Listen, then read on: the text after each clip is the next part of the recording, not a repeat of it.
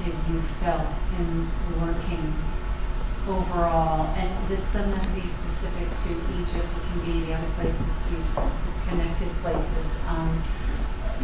Are you restricted by what's happening, by the circumstances, by government officials, by rebels, by your bosses?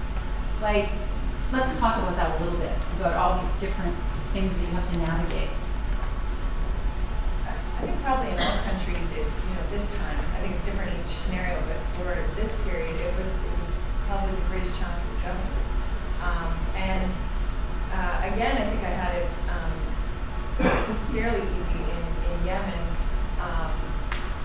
definitely compared to the local journalists. And I think that's something that's going to come up again as we go further into this. But that is the most humbling experience when you're somewhere and you're with the local journalists, because you realize the protection that you have as a foreign journalist, not just because the money that you're able to put out for your security where you're there, but you also have the passport that gets you out of there when the spotlight's not on.